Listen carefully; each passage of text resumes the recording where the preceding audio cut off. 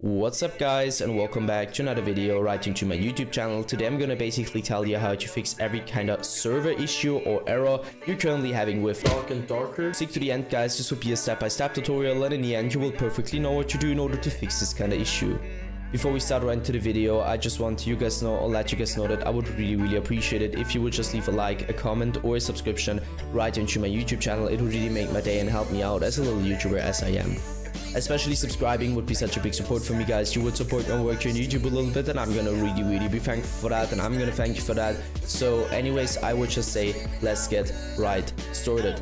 So the first step I would recommend doing for everybody is gonna be to hit your Windows and your R key.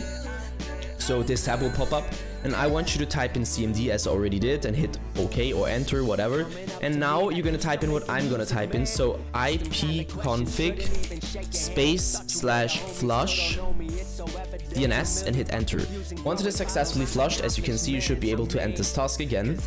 Navigate to the bottom left corner of your screen, click into the Windows symbol, click into settings, navigate right into network and internet, and go down to network troubleshooter. You're gonna use your Windows in order to find any kind of issue you could currently have. Afterwards, I want you to click into network and sharing center. Now I want you to navigate to the top right corner.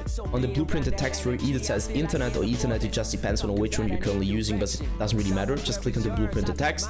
The ethernet or internet status will pop up. I want you to click into properties. You can only do that by being an administrator.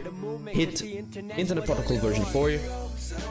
Enable use the following DNS server addresses, and now you need to Google them. So first of all, you just go to Google and Google your DNS server address for Google, so you prefer an alternate DNS server address and just type it in, or 4 times 8 at the top, so 8888, and 2 times 4 and 2 times 8 at the bottom, so 4488, and hit OK and apply.